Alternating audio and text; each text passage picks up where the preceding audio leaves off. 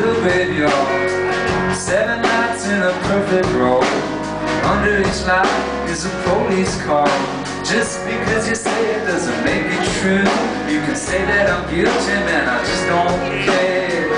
You can burn my body black, just don't make me go back to Jackson Square.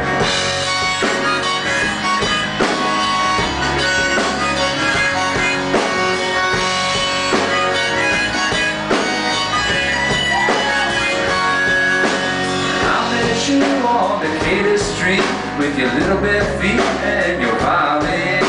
I was walking by with my guitar in my hand. You smiled at me and I jumped right in. Before I knew it, you were all I knew. Every moment together was an answered prayer. After a while we had some money saved up and we rented a room over Jackson Square.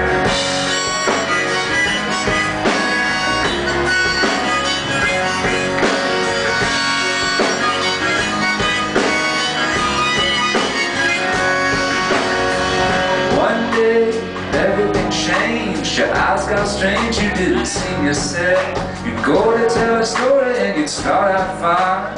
Halfway through it, you'd be somewhere else. I started happy in the strangest dream. I held a string and looked up in the air.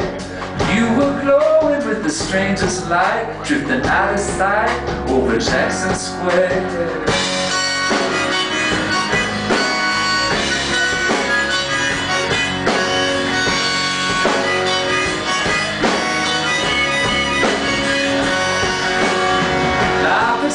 You can't control. When you try to hold on to it, it makes you let go. Things are not like they were before. I can hear her crying through the bathroom door. She says she hears spirits all around the room, and they're telling her things that make her feel scared. I've no idea what to do. We're both in over our heads on Jackson Square.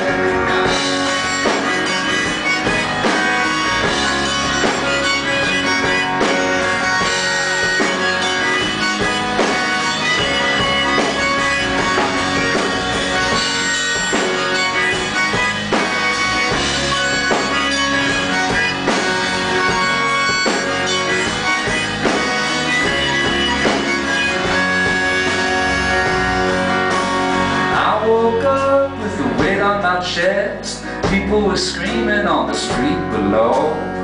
I reached for you, I was alone in the bed.